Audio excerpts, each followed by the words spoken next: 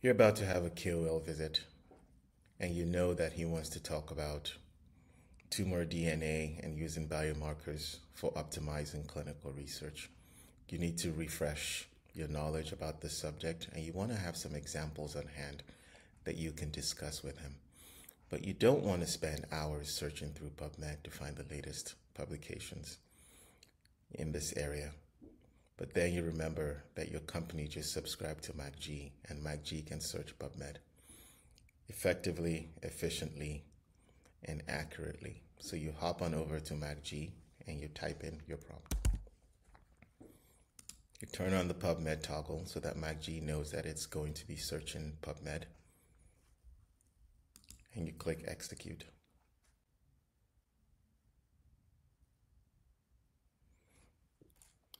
And your results begin to appear, complete with hyperlinks to the original article, which you can click to. Also has short summaries as well, publication dates. And as you can see, these are all 2024, which is within the last 2 years.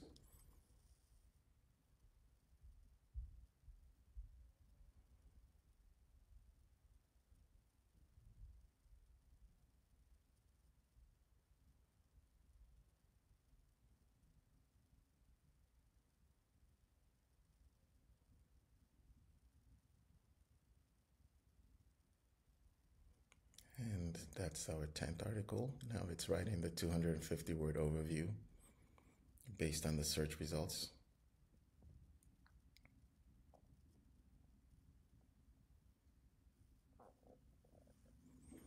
And here we are. We have our 10 citations here. You can even take a look at them to make sure that these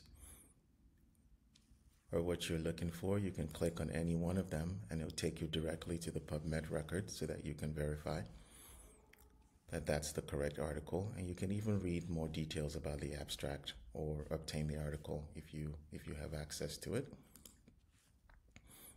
And let's look at the summary that it gave us. So a 250-word overview. You can read that, and you can have it on hand as you discuss with your HCP.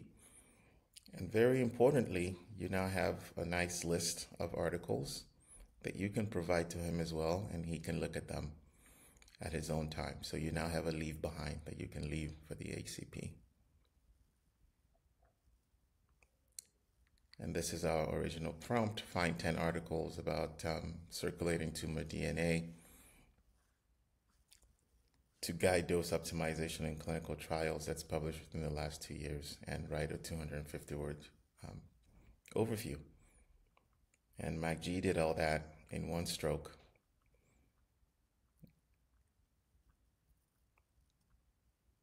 And you're on your way, ready to have your meeting with your HCP.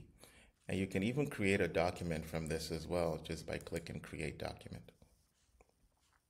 And now it's in the MACg editor, which is a full editor that you can use to shape this as you see fit. And if you want to create a bibliography, that's very easy as well. You can navigate over to the citation generator, which houses all the citations that were extracted from the references, and just click Insert Bibliography.